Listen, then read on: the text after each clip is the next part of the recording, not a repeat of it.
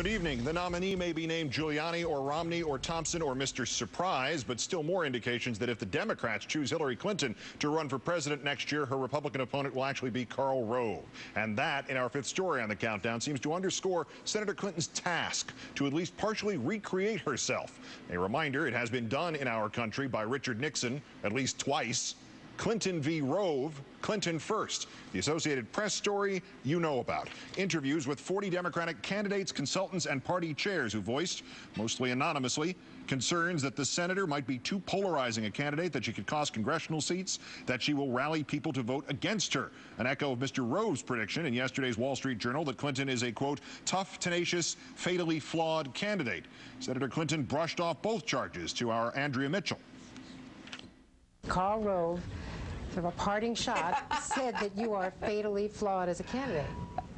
Well, aren't we glad to see him go, I think, is the answer to that. You know, I am thrilled to be running this campaign and to be getting the response that I'm getting all over the country.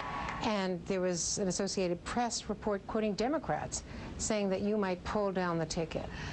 Well, I'm ahead and I'm winning and I'm gaining support everywhere I go, and I don't think I have any right to anybody's vote. I have to earn every vote, and that's what I'm doing every day.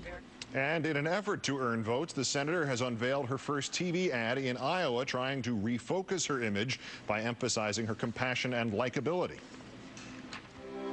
As I travel around America, I hear from so many people who feel like they're just invisible to their government. Hillary Clinton has spent her life standing up for people others don't see. You know, if you're a family that is struggling and you don't have health care, well, you are invisible to this president. If you're a single mom trying to find affordable child care so you can go to work, well, you're invisible too. And I never thought I would see that our soldiers who serve in Iraq and Afghanistan would be treated as though they were invisible as well. Americans from all walks of life across our country may be invisible to this president, but they're not invisible to me, and they won't be invisible to the next president of the United States. I'm Hillary Clinton, and I approve this message. The White House deferring to the Republican National Committee on the politics of that ad before attacking the rest of it. Spokesperson Dana Perino telling reporters, quote, as to the merits of it, I think it's outrageous. Continuing, and as to whether or not our troops are invisible to this president, I think that that is absurd and that is unconscionable that a member of Congress would say such a thing. Senator Clinton responding in turn to that attack this evening, saying, quote, apparently I've struck a nerve. I'm joined now by our political analyst, Lawrence O'Donnell, who also contributes to HuffingtonPost.com. Good evening, sir.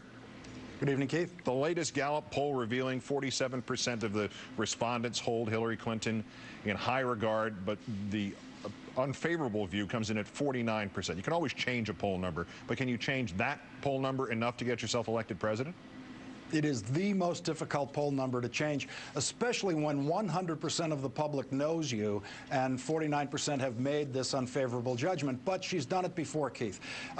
When she first ran in New York State, her unfavorable was relatively high, and she did change a lot of minds. It's very unusual for an incumbent president, which is what Hillary Clinton is comparable to as a candidate, because she's known by 100% of the electorate.